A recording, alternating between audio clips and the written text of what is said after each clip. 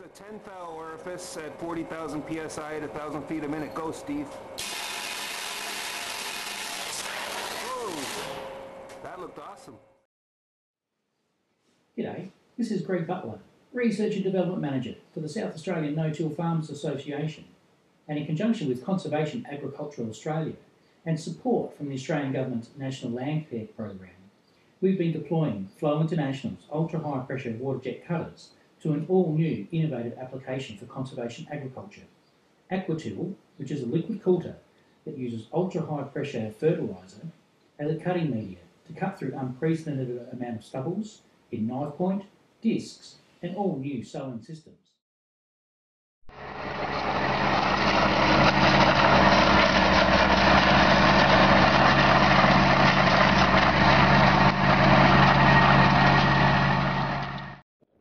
Stubble retention is very important to us.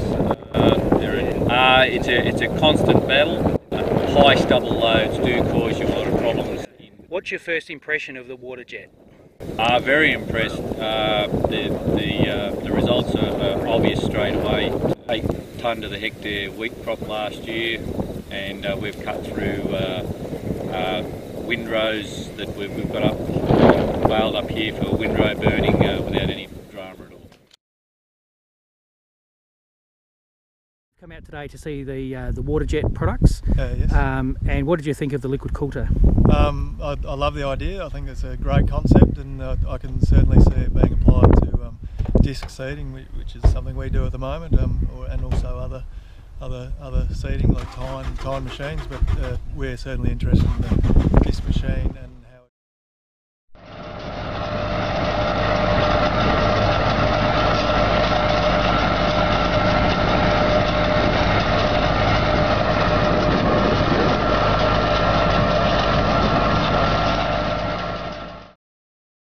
What was your first impressions?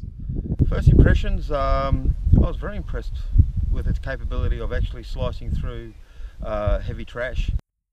Looking at the soil and the difference between the tine without the water jet and the tine with the water jet, did you see any differences there?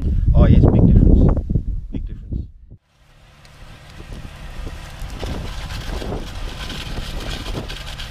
Find out some of your first impressions.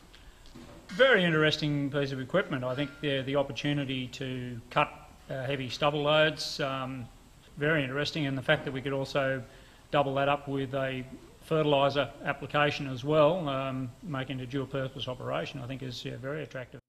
So noticeable, some smearing and compaction from the tine, whereas where the water jet had been, the soil was sort of nice, loose and friable. So in terms of plant establishment and root growth, I think it's it seems to be a much better media anyway for plant growth.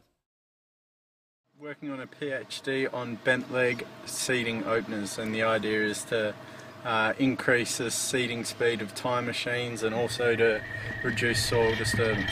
And today was the first time you've ever seen a high pressure water jet in a field situation? Yes, it was. Okay, and what was your first impressions? Oh yeah, it has a lot of potential to increase the residue handling with tine machines, and also might have some other applications such as minimising soil throw, and also seems to create a clear canvas for some new opportunities in planting technology. We manufacture and distribute the NDF disc seeders that we build Australia-wide. You've seen a little bit of the water jet. What's your first impressions? First impressions is that it's definitely a very interesting concept. I can see that there would be situations where it would be applicable on a disc seeder, probably more so on tine machines, but I still see there would be an application designed on our product. I hope you've enjoyed some truly innovative conservation agriculture. There's still a long way to go to prove it at a commercial scale, but to this point I'd truly like to thank the National Landcare program for their generous support, and in particular Jeff Martell from Flow Water Jets and Andrew Bird from SANTFA, and of course all the farmers that have hosted or attended one of our water jet field days.